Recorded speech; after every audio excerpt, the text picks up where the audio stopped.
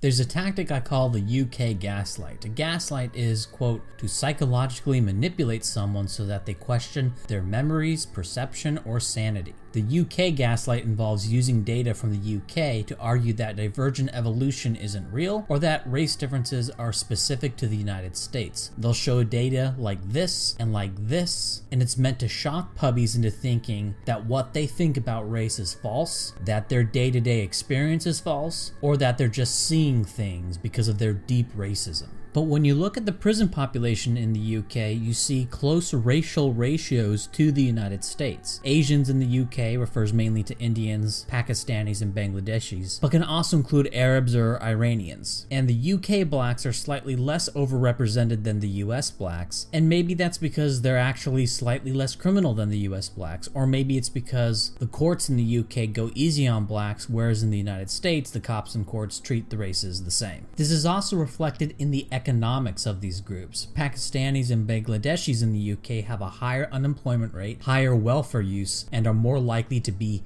NEETs, people not in education, employment, or training. They also have lower incomes, and these don't look like they're that much lower, but remember that whites in the UK probably live in cheaper places than non-whites do on average. For example, the cost of living in Cardiff, Wales is 39.5% cheaper than London, so it wouldn't be crazy to think that whites in the UK have something like a 20% lower cost of living on average, given that some whites are going to live in places like Cardiff and some whites are going to live in places like London.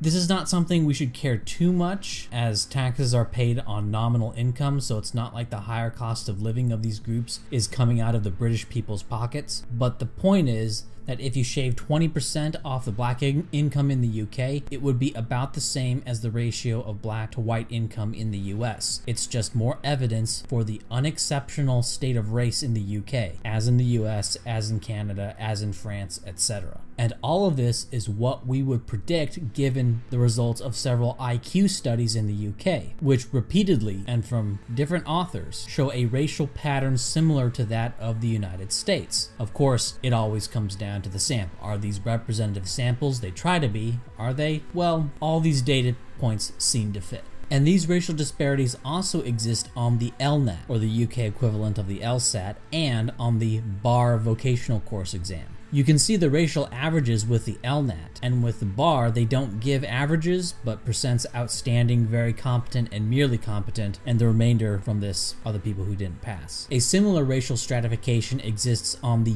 UK CAT, the UK equivalent of the MCAT, and it's about 1 standard deviation between whites and blacks on the UK CAT.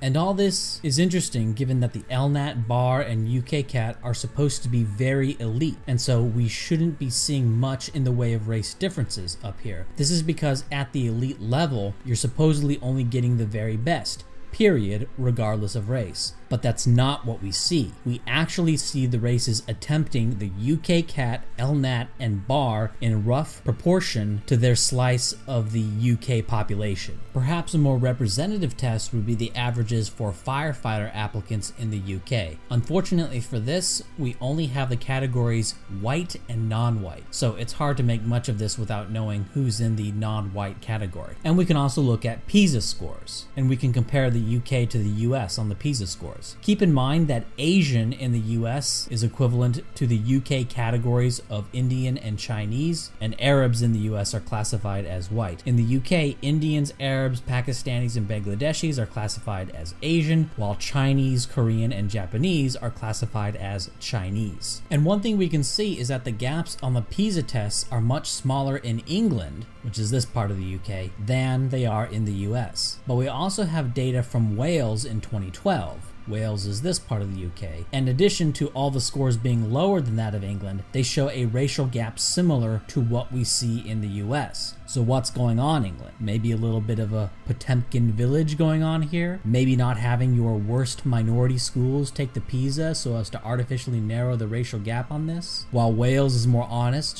so they show a gap similar to what exists in the US, as well as letting their worst students period take the test, that if you cut out the worst students taking the PISA test, not only will your scores be higher like they are in England, but if a disproportionate number of your worst students are black and Pakistani and Bangladeshi, the result is going to be to narrow the racial gaps as well. Okay, so this video is called the UK Gaslight, and the gaslight I'm talking about is people who use the GCSEs and more recently this little Cat 3 IQ test. So let's talk about that first.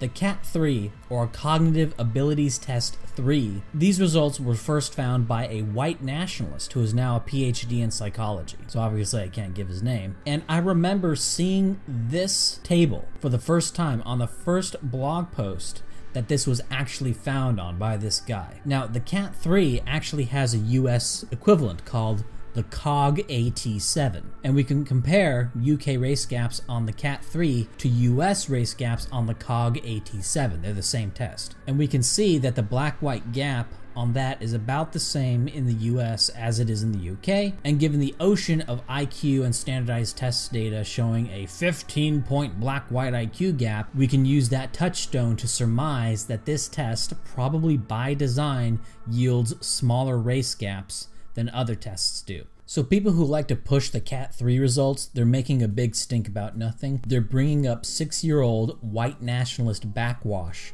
that was shown to not matter. But the real gaslighting comes from the GCSE data, or General Certificate of Secondary Education data, which shows what you can see here. Now, I don't know a whole lot about the GCSEs, but there are a few things that I do know that renders them very questionable for use as some sort of standardized test. First off, you can choose which GCSEs you want to take, and there are average race differences in what GCSEs they choose to take. So it's literally not a standardized test in the first instance. Second off, in these exams, coursework counts towards one's GCSE score on some of the GCSEs you're allowed to pick. Coursework graded by the teacher at your school. And these schools, of course, want to be put up in league tables showing that they have the highest pass rates, and rich parents want to send their kids to the schools that have the highest GCSE pass rates or A-star rates. And third off, there's tiering. So even within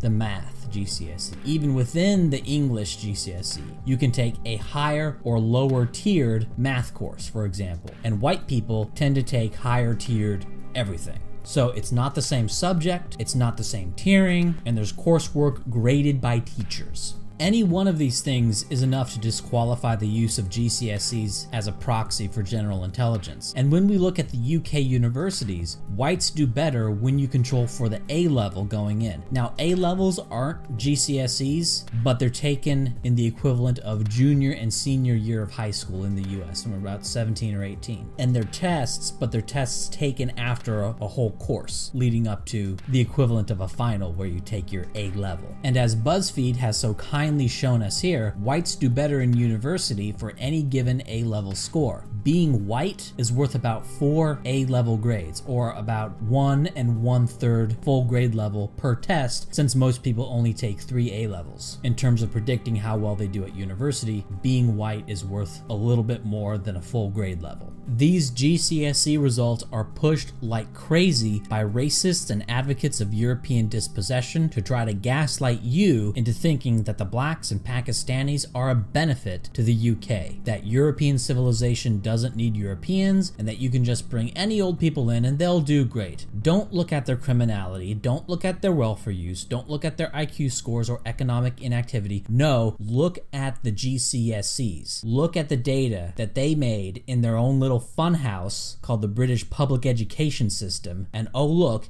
in their little funhouse, they were able to make the race gaps go away. Isn't that cute? But the British people, the phrase white British being redundant because that's the only British there are and the only British there will ever be, the British people were conned into accepting a bunch of Pakistanis, Bangladeshis, Africans, and Caribbeans, being sold that these people would help the British economy. Of course, the British never supported it. It was imposed. But the justification of this was that these people were going to help the economy, and they were going to be great for the economy, and they were going to help with the looming budget issues. And the complete falsity of that line is manifest. These populations in the UK are fraudulent. fraudulent. They were brought in on fraudulent pretexts. Their citizenship is a result of a con job. How the hell does having more NEETs, welfare users, and criminals help the British economy? It doesn't help. It was all a lie. And now you have the British people being fucking psyoped into thinking that these non-British people are better than them. That despite being a privileged class of foreigners in league with the ruling class against the British people, that they're actually really oh so put upon. And that if you oppose these foreign agents acting against the British people, well then you're just a racist. Because the Home Office put a sticker on them and now they're a citizen. And if you oppose it, well off to the gulag for you. Look at me, I'm the Englishman now, and that's the biggest con of all.